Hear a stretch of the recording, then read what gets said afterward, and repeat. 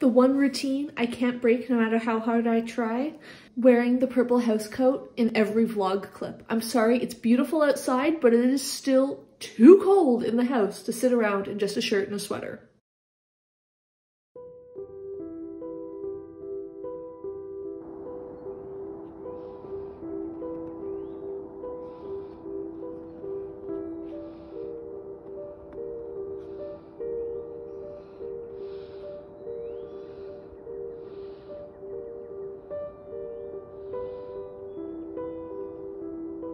Hi everyone, Rosie here. Welcome back to my channel and welcome to yet another weekly vlog. Editing Rosie popping on here to say that I need your help with something. I have this idea for something that I think would be really cool.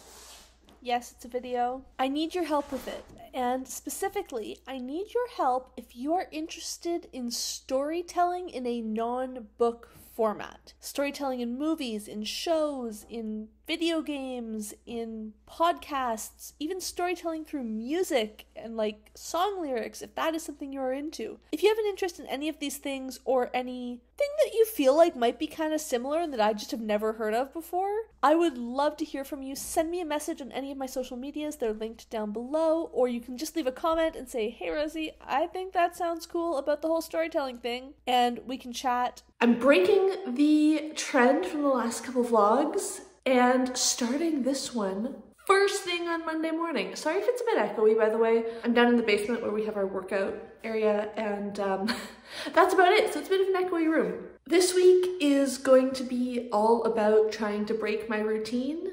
Last week's being intentional with my time in terms of being intentional and reading a lot, was an epic failure. In terms of having a good week, ended up being okay, but wasn't great. This week, I kind of just want to try doing things differently. So every day the plan is to try and pick one part of my routine and change it up, do something a bit different. Life can get really, really samey. Part one, at least, of the routine break was to get up this morning, go for a beautiful sunrise walk, and then do some stretching, which are not things I would normally do in the morning. I'm normally a lie in bed until the last possible minute and then get up and go to work type person. I don't know if I want to get up and be out the door at not long after 7 every day.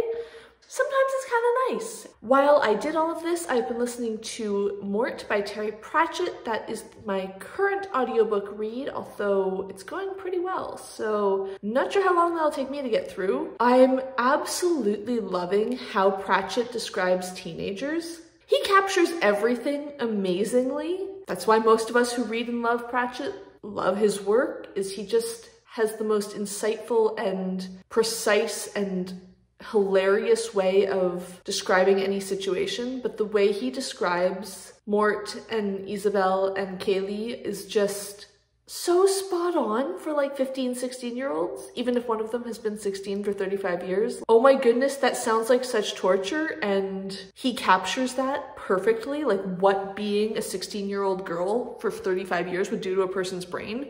Spot on. I'm going to keep listening to that while I get ready for work. Weirdly, you wouldn't think this works, but a fire video on YouTube with the sound on actually somehow makes it feel cozier. Cute candle shouldn't make you feel any warmer, but somehow it does. The all-important, of course, cup of tea. A whole-ass duvet that you just keep in your living room and tuck yourself up under when you are hanging out on the couch or an armchair because it keeps you warm. I know it's probably spring for most of you when you're watching this. You're probably going, Rosie, why are you thinking about cozy things? And that's because it's only March, and somehow -10 in March always feels so cold because like I feel like my very bones have become chilled at this point. I have no warmth left in me. Even 2 weeks sitting right by the fire at my parents' house didn't really cure me. I just need good, proper sunlight and heat, like a little lizard coming out of hibernation. That's not quite here yet for me. What is here, though, is some reading time. I got my weekly reads from last week edited. Oh my goodness, these videos are a lot of work. It's simultaneously really fun and creatively fulfilling, and also kind of overwhelming with how much time it takes. But I don't want to dwell on that. It is about 8 p.m. and it's reading time. This is, I guess, pretty routine because this is exactly the situation I was in last Monday evening. But I've changed it up a bit today by, as you saw, putting on the ambient video on the TV and lighting a candle. I've got myself a cup of tea and a slice of cake. Here, should I show you the cake? I think I should show you the cake. It is a chocolate almond cake with a bit of cayenne and cinnamon in it, and then a Russian buttercream, so that's sweetened condensed milk and butter, plus a bit of almond extract and vanilla. It is delicious. But before I can eat my cake, I have to pick my book, because you know it's like when you sit down with dinner and you can't start eating until you've picked a YouTube video or a Netflix show. It's like that with dessert and my book. I have to pick what I'm going to read and start reading before I'm allowed to start eating. So I've sort of got 4 possible paths I could take tonight, which is a bit much, and I need to just pick one. Path number 1, Path of Least Resistance, is keep reading Katherine by Anya Seton. Enjoying this book, very interesting, but very long, so feels a bit, slow. Option 2, start Mom and Me and Mom, or Me and Mom and Me. I can't remember, the 7th Maya Angelou autobiography. This is one of the last books left on my TBR for the month. I would really like to read it, but I'm kind of hesitant and not sure I'm in the mood for it. I think it's about her deep but troubled relationship with her mother throughout her entire life. I think it is going to be incredible. I totally anticipate loving this book, but it feels like it could be quite emotional and maybe a bit demanding, and I'm not sure I'm in the mood for that. However, option 3 is the other book that's still really on my TBR for the month, and that is the Marlow Murder Club. I think that's the title. I might be missing a word. This is a murder mystery that I'm going to read for March Murder Madness, and because I have an e-arc of it and I would like to get that read, and I'm very excited. I think it's going to be really fun. Basically, all I need to know is that it's got that cover. It's a British murder mystery, and I want to read it based on that alone. I know my cover type in British murder mysteries, and that is it. But there's a but here. If I start that, I'll probably finish it very soon. And at the end of the month,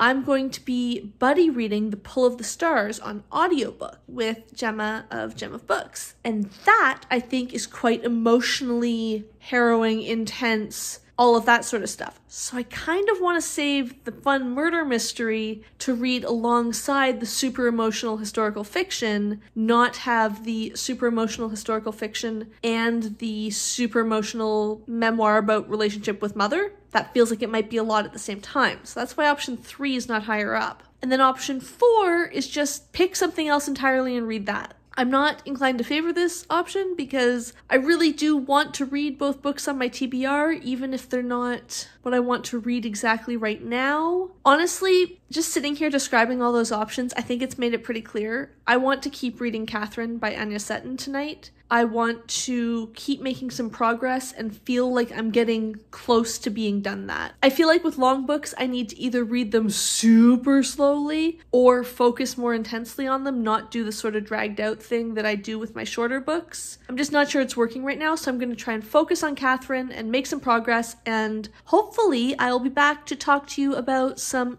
actual reading. Okay, I think I actually have some thoughts to share about Katherine, finally. So, quick recap if you missed last week's vlog. Katherine by Anya Seton is a novel about the romance between Katherine, who was the mistress and then wife of John of Gaunt, the Duke of Lancaster, in the 1300s. It is historical fiction that was written in the 1950s, so it's like historical fiction and kind of a classic of the genre, I think. And I would see why. It's super interesting in how it's written. It feels at first almost this could be a biography.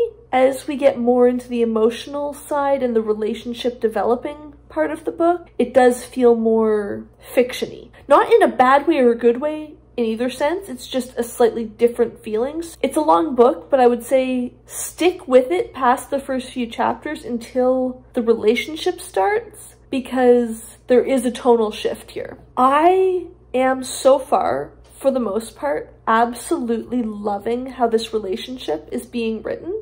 I think Seton has done such a good job of taking a power structure and a societal framework in which a relationship is taking place, which is incredibly different from that we're familiar with. And yet, the emotions that she's writing about, the way these people are actually feeling with each other, feels so relatable, and it's what I would call realistic in a melodramatic way. There's a lot of big ups, big downs, dramatic things happening. It's not a cozy, quiet little, we live a happy, quiet life together relationship, but it also feels like the ups and downs that actually happen in a relationship. I don't know, maybe I'm just biased, but I'm really enjoying it right now. That being said, I did just come to one line that was like, really? She alone had love enough for him to wrestle with his demon. I kind of hate that massively, but otherwise it's been good, so I'm going to keep going. Okay, the second half of that chapter maybe got a bit overly descriptive with the emotions. I like descriptive atmosphere and general vibes of a book, but I tend to prefer my intense and deep emotional moments a little more on the sparse side, I think. I think I've read about 2.5 chapters of Katherine now, and it's still really interesting, it's still really good. I think it's just not a book that I want to binge. It's not a book that I feel a compulsive need to keep reading the next chapter. I think it's almost better if I read a little bit and then tomorrow read a bit more. Some books are just better suited to that. Just because I'm tired of reading Katherine, though, doesn't mean I'm tired of reading, and that means I kind of need to pick something else to work on.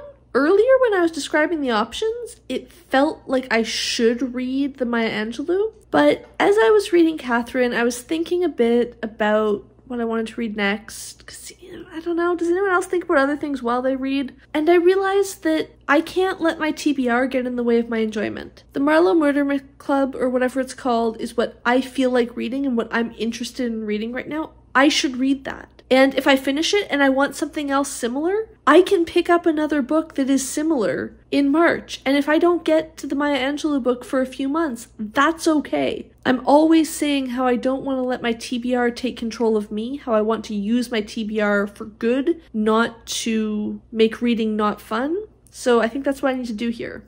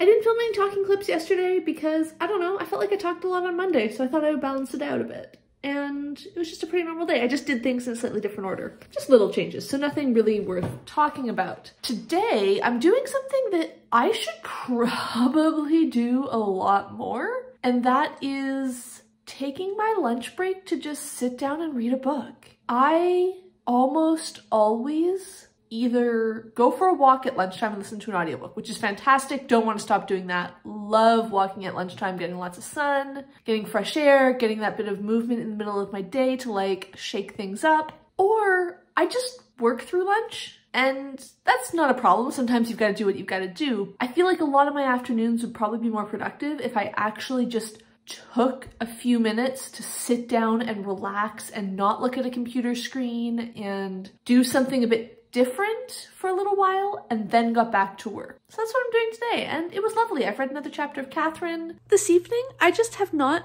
been in the mood to film B-roll at all. So to break the routine of having vlogged for the last couple weeks, I didn't. Yes, anything I do this week will be somehow tied back to breaking the routine, including, I may mention, making meringue nests and pastry cream. I've also edited a video, which isn't unroutine for me because I edit videos on average twice a week, if not more. I haven't edited a video in this style in a while, so it was kind of fun and like exciting in its own way. I think it's mostly the onset of spring and the fact that like the weather's warming up. I got to wear just my leather jacket today, not like a winter coat. Literally, I think positive emotions are thawing inside of me. But also maybe it's because I changed my routine. I definitely have to redo this experiment at some point and see what the result is in other seasons because I think the data is biased. You know what? Just meringue nests with vanilla pastry cream is kind of actually like such an amazing dessert. So incredibly basic, so boring. You would always put something like fruit, I don't know, something else on that for flavor, but like there's something about the meringue texture, which by the way is amazing.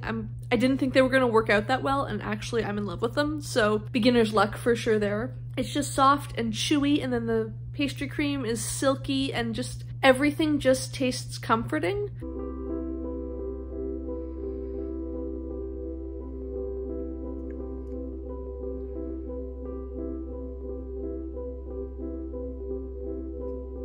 Alright, I started work really early today. That was kind of fun and different. I wouldn't want to start at 7:30 every day, but it's kind of nice to have the opportunity to do that from time to time because it just is fun to not do what you usually do. Anyway, so I finished at 3:30, ran some errands, had dinner, and now I've got my sleeves rolled up, literally and metaphorically, and I'm gonna get the chores done. I know that's not like a fun change of routine type thing, but I always do my chores Saturday mornings, and I like that. It works well. I really like that feeling of like 10:30 or 11 on a Saturday and you look around and go like, yeah, my house is clean. Everything has been cleaned and now I get to enjoy it for the next 36 hours straight or something. I thought, why not do it on a Thursday night for a change, and then Saturday morning I just get to get up and enjoy my weekend. Why not? Okay, before I can say that anymore, I'm going to get to work. It's the first day that it's been warm enough this spring to have the windows open for longer than like 10 or 15 minutes. So the whole house is just filled with crisp, cool, but like fresh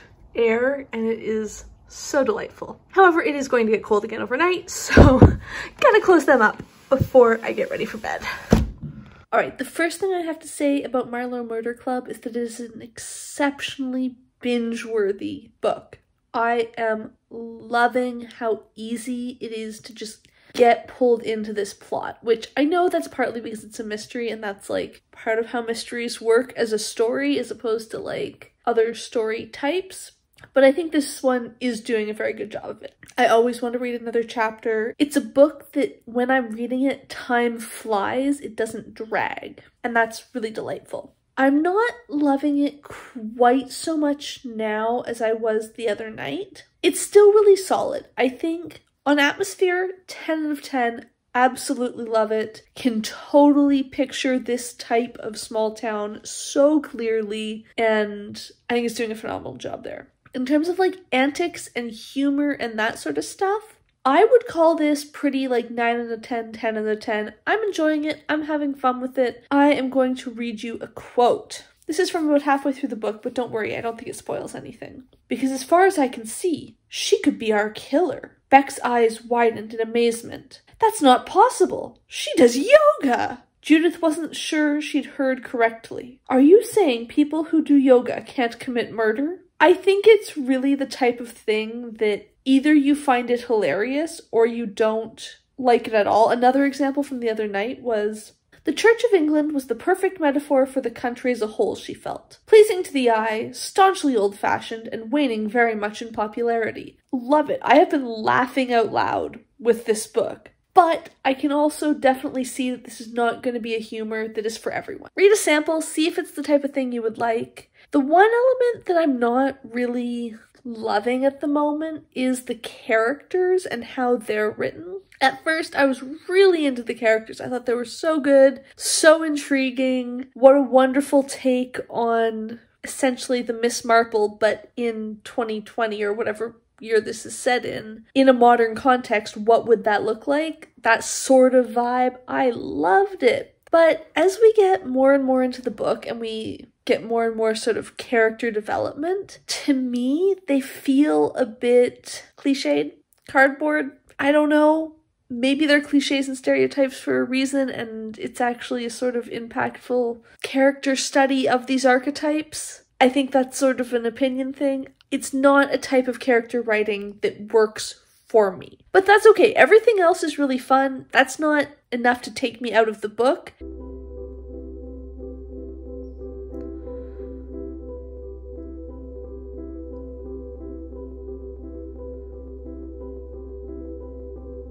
Breaking routines doesn't have to be all about, like, you know, doing chores and working out and stuff. Sometimes it can just be getting up early and reading on the couch, because that's actually really delightful, and that's what I'm doing this morning. I've read 2 more chapters of Katherine. I'm making really steady progress on that. I realized, 1, for whatever reason, it's not a book I'm enjoying before bed, and 2, it's a book that I'm enjoying a lot more, like a chapter or 2 a day, as opposed to trying to read like a huge chunk of it at a time.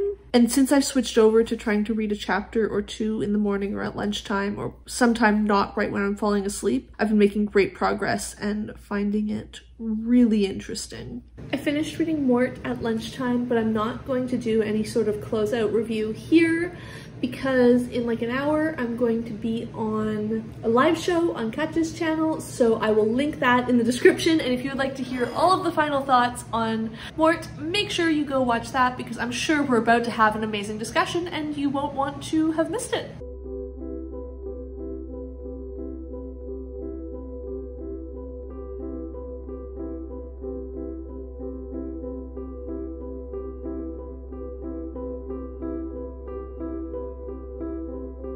I didn't quite finish Marlow Murder Club. Why do I always want to say Marlow Mystery Club? I don't know. Last night before bed because I was tired, but I just finished it this morning when I woke up. That was fantastic. I found the end maybe a bit predictable. I don't usually guess the resolution to mystery novels. It's one of the things I like about them. I'm not good at guessing them, so it's always a surprise. In this one, by maybe 75% of the way through the book, I had a really solid idea of what the solution was going to be and who was going to be involved, if not exactly all the details. So if you usually guess the resolution, maybe this one isn't for you. I really liked it. I thought it was fun. I stand by my point the other day that the characters could have been better, but that might just be a my preferences thing. Honestly, I'm looking forward to seeing what happens in a potential sequel. I don't know if there's going to be a sequel or not. It feels like the sort of book that will have a sequel, though. I wonder if in a second book, once we already know the characters a bit, they've had a bit of development, we'll be able to see more interesting sides to them and more interesting interactions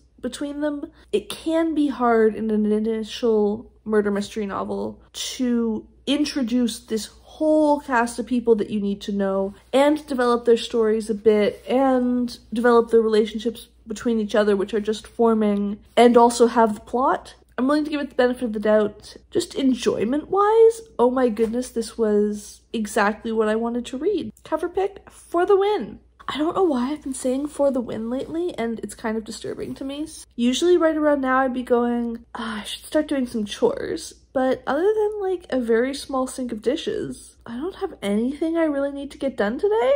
Chores-wise, I have some Booktube stuff I want to get done. I'd like to go out for a walk, but I don't know. I've got lots of free time ahead of me, which is a pleasant surprise. Not a surprise, I knew it was going to happen because I did my chores on Thursday, but like, you know what I mean. I think I might start by doing some Booktube stuff, because I can do that from the coziness of my couch. I almost forgot to mention, I also decided to DNF Saint Death's Daughter. If you'd like to hear more about this book, check out last week's weekly vlog up here. It's a YA fantasy novel about a necromancer in a family of assassins. I didn't dislike it. There was nothing wrong with it. It just didn't grab me at all. So I decided that I would stop reading it. Okay, tomorrow's video is captioned and totally ready to go live, so that's good. I got next Sunday's video edited and uploaded, and I think it's time to move around a bit before I start reading anything. I should probably not spend literally all day sitting on the couch. That would not feel good.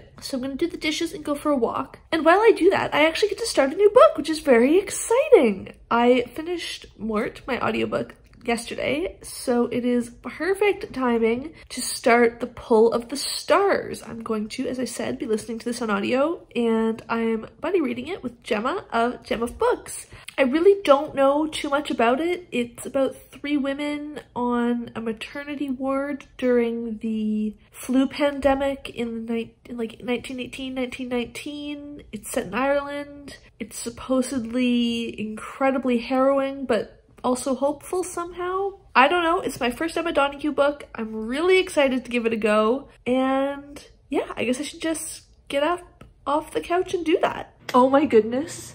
This book is exactly what I wanted to read right now. I thought for some reason it was going to be sad in a way I didn't want to read, but it's actually sad in the way that makes me listen to like over a quarter of an audiobook in one sitting, because I'm just like, I can't stop. I need to keep listening. This is so good. Wow. The Pull of the Stars is just blowing me away. I think it is one of those books and one of those types of writing that either you go, wow, this is the best thing ever, I love it, or you're gonna go, this feels so cliche and trite, why do people care about this? Can't remember what I've seen in terms of reviews. I've just noticed the ones that are good because I wanted to read it anyways. For me, it works. It is fantastic. The characters are really interesting to me. This sort of group of women coming together in these extraordinary circumstances that have brought these 6 women who've never met each other all together into this one microcosm of a moment. That is exactly the sort of stuff I love so much. I find the way the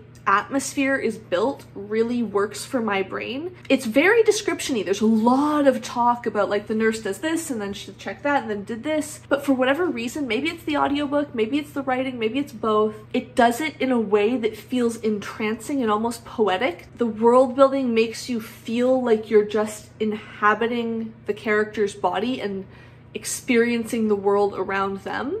Oh! Okay, I finally remembered the last thing that I wanted to say right now, at least. And that is that I don't think this book would have the same impact if it was written today. Because to the best of my knowledge, and editing Rosie will cut in here if I am wrong, this book was written either entirely or largely before the COVID-19 pandemic started.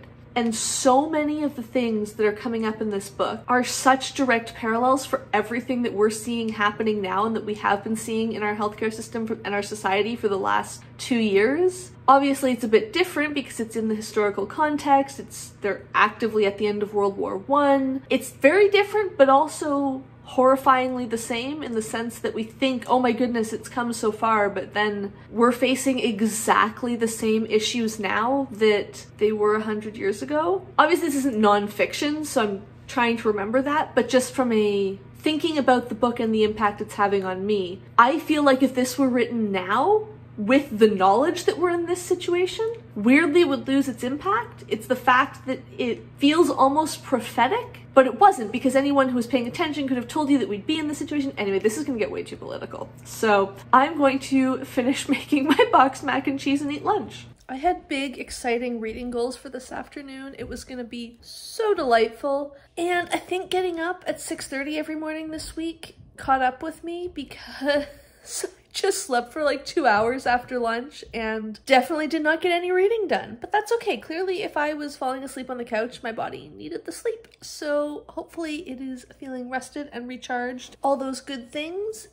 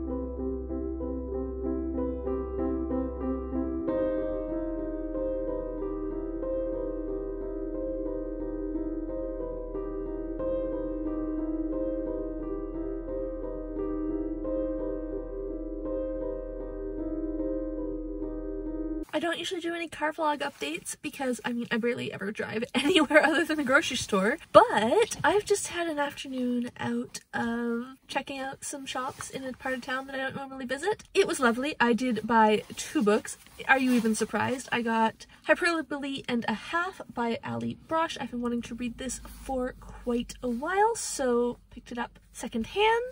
And also The Feather Thief by Kirk Wallace Johnson. This is not a book I would usually read physically, but again, it was used bookstores. I've wanted to read this book for ages. I've wanted to pick it up. I've wanted to check it out. It sounds amazing. It's about like a heist where the thing being stolen is feathers, which sounds just so cool. Anyway, very exciting. Looking forward to reading this. I should probably not be buying more books because I've already bought some books in March and like, this has to stop, especially with the physical books. But I have pretty much finished my March TBR. I have 1 book left that I might read, but I might just leave it for another time because I'm not really in the mood for it. I finished Katherine this morning. I've talked a bunch about it though, so I'm going to leave the rest of my thoughts for my wrap up. Gotta have some content for my end of month wrap up, right? With all these vlogs, so I can't tell you everything now. As I said, I've got like 10 days left in the month or something like that, so I've got some time to read. I think I'm gonna just try and read as many of the books that I just bought as possible. The ones I bought today, the ones I bought a couple weeks ago. I'm excited about these books, so I'm gonna try and read them. Actually starting right now, because I'm gonna pick up some takeout for our dinner on my way home, but it's not quite ready yet. I'm going to chill out in the car for a while and read.